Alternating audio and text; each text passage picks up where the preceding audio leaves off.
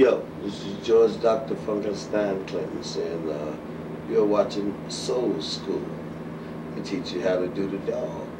Roof.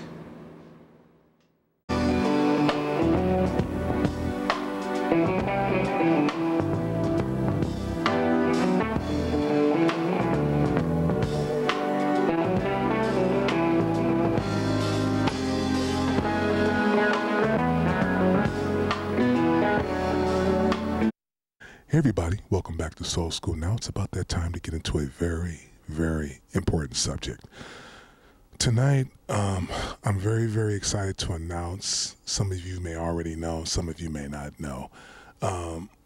Normally, I don't get into the whole thing with the Rock and Roll Hall of Fame and the American Music Awards and all this, that kind of stuff, because now it seems like it's gotten to a point where it's like kind of somewhat of a popularity contest, and it's hard for me to take that kind of stuff seriously, especially in particular the Rock and Roll Hall of Fame when you think about great groups like War, Kool and the Gang that have not made it in or whatever. So it's just really kind of hard for me to take it serious. But this year I looked at the list for the first time, and actually I saw something that made me very, very happy, which was the one and only Sylvia Robinson.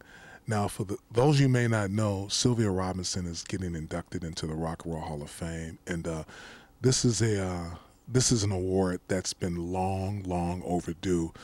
Sylvia Robinson is a very important figure in the history of music and kind of like what goes on now, even up into the hip hop community, going into orbit.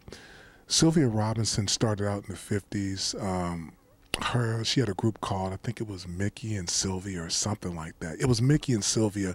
It's been so long since I looked back at that stuff. It was the stuff that my mother used to play like way back in the day, like in the 60s and stuff like that. And being a small child in the late 60s, my memories are like kind of somewhat fuzzy, and I have like certain visions of just certain stuff. And I can remember really well back, probably I would say like about 68, definitely 69 I remember very, very well, but the rest of it is kind of somewhat cloudy. Now, of course, you would continue to hear the music over and over and over, and so it kind of gets woven within the fabric of who you are, and especially for a cat like me, who I am. And Sylvia Robinson was one of those people I've always heard her music. It was always played throughout the house and on the radio and stuff like that. And actually, she would come into prominence once she started and her husband, Joey Robinson Sr., started All Platinum Records, which was in the New Jersey area.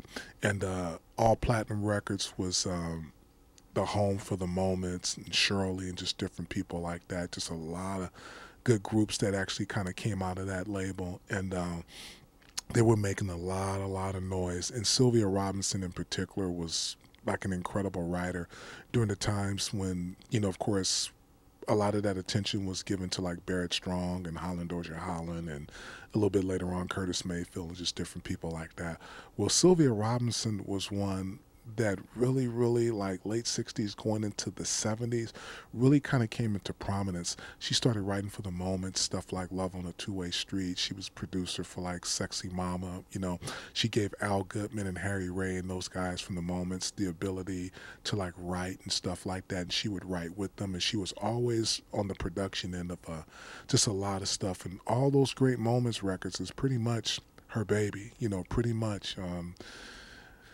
She's a very, very important figure, and even some of the musicians that was over at the All Platinum record label, Yogi Horton was a drummer that was actually over there, and Yogi Horton ended up playing with Luther Vandross a little bit later on during the time of like Superstar and all that kind of stuff with Adderley and just different people, Marcus Miller, who were in that band. Yogi Horton also played with Ashford and Simpson. I think it was the Street Opera album with In a Street Corner and stuff like that. Well, he kind of got it going because of Sylvia Robinson.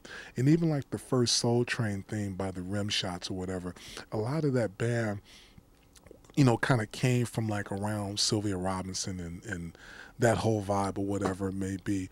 And then even being the great writer that she was, she had wrote this song called Pillow Talk, which we all know about that pillow talk of mine or whatever. She had wrote that song for like Al Green. And if you listen to it, it has that vibe of Let's Stay Together or whatever. But he thought that the song was too, suggestive because of the sensualness and the sexiness that was in her vocals. And this is like, before Marvin Gaye had really kind of started to get sexy like that. She opened the door for like Marvin Gaye to express himself like that in a very sensual, sexual type of way, like some of the stuff that would come later he would do, like Just to Keep You Satisfied and I Want You. Of course there's different inspirations in Prince and just different people, but Sylvia Robinson was already doing that kind of stuff, to say the very least. When Al Green wouldn't do Pillow Talk, she actually recorded it herself, and I think Frankie Crocker from WBLS in New York heard it, and the rest is history. One of the all-time classic jams of all time in the history of R&B and pop music or whatever. And then a little bit later on, we would find out that she's basically the mother of all hip-hop. She's the mother of it. And this is something that's not ever talked about. She is the mother of hip-hop. She basically started Sugar Hill Records. She basically signed the Sugar Hill Gang. She basically signed Kool Moe Dee, who was a member of the Treacherous Three at that time. Angie Stone, who was a member of the Sequence, Gonna Funk You Up or whatever. And see if you can get a good look at this. This is the very first release, there we go, of the Sugar Hill Gang.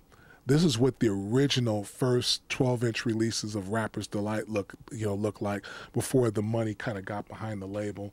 And then a little bit later on, this is what the label looked like. And I know a lot of you are probably sitting there like, yeah, I had that record.